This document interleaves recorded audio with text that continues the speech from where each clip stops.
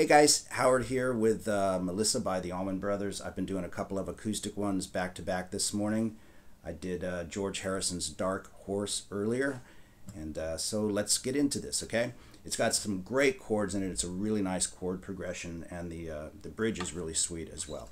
So I'll just put the chords up on the screen and then explain what I'm doing strumming wise, okay? So the very first chord is a standard E major. And the strumming pattern, which you hear right out the gate on the recording, is down, down, down, up, down, up, down. And it's got a nice little swing to it. Right? And then we change to the next chord, and for simplicity, I'm just going to refer to this as an F sharp minor. If you're theoretically minded, you can get into this and call it something else, but we'll just refer to it as an F sharp minor for now. And you can see the chord up on the screen, and then we're going to carry that up a whole step, and we'll refer to that as a G sharp minor, okay? So we're going to move from the E to the F sharp minor to the G sharp minor and back to the F sharp minor, all with that strumming pattern on each chord.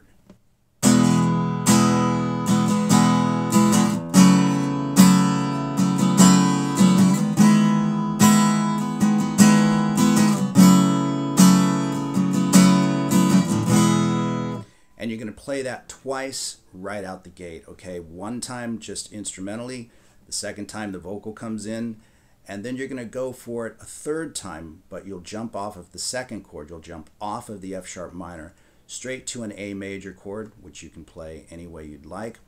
And that's going to be just basically two downstrokes, although you can upstroke as you make your way through each of these chords in the progression, okay?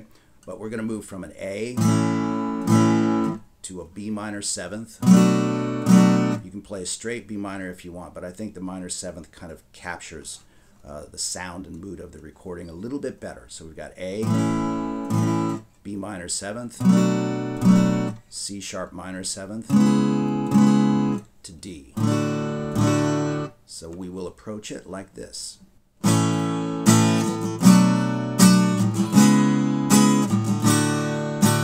And then we go back to the E chord, F sharp minor seventh again, or F sharp minor, excuse me, again, G sharp minor. So going over that again, we've got A, B minor seventh, C sharp minor seventh, D major, E major again, F sharp minor, G sharp minor, okay?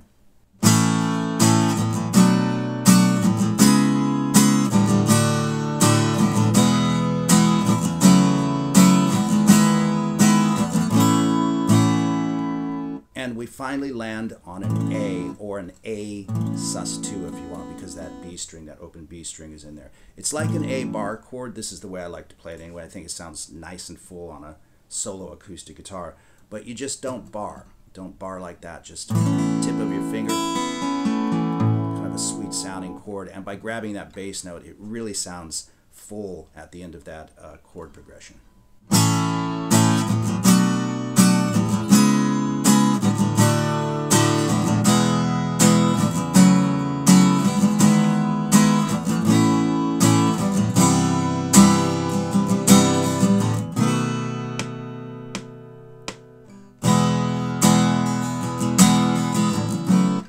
Back in, right? So after the A sus2, I went to a C major seventh, which is really cool right there, and you can see the chord on the screen, and I went back basically to the strumming that we started out with. Down, down, down, up, down, and then a B7. You can use just a regular B chord if you want to, but I like to use that B7 because it just sounds kind of cool and bluesy to me, okay? So again, that whole bit is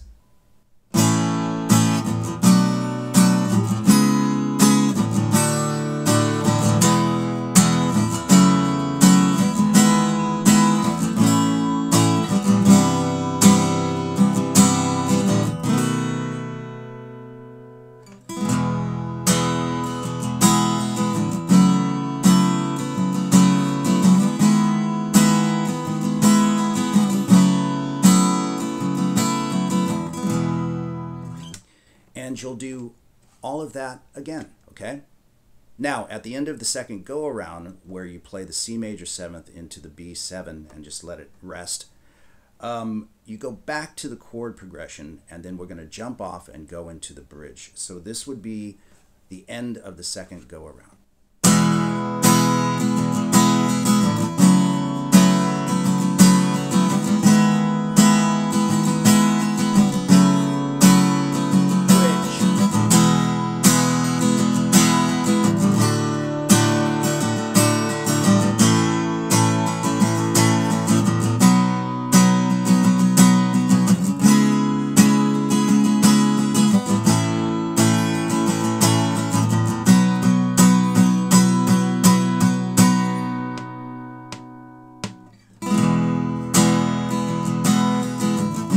And you're back into the regular chord progression. So you can basically use the same strumming for this bridge section, but kind of mix it up if you can. Just keep your wrist loose, as I always say, and get a lot of ghost notes in there. But we're moving from an E major chord to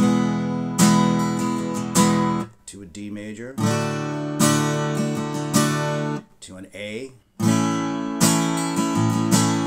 to a B, C sharp minor 7th, back to A, and then B and a B suspended 4. Taking your pinky on and off the 5th fret on the B string, and you can just do solid downstrokes for that.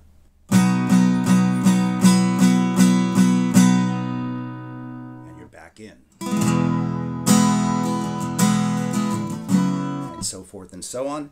And then at the tail end of the last section, where you come off of the C major 7th again to the B7, you're going to head back to the chord progression, play the second chord, and then loop it back around and play the C major 7th to the B7th again. So that section will go like this.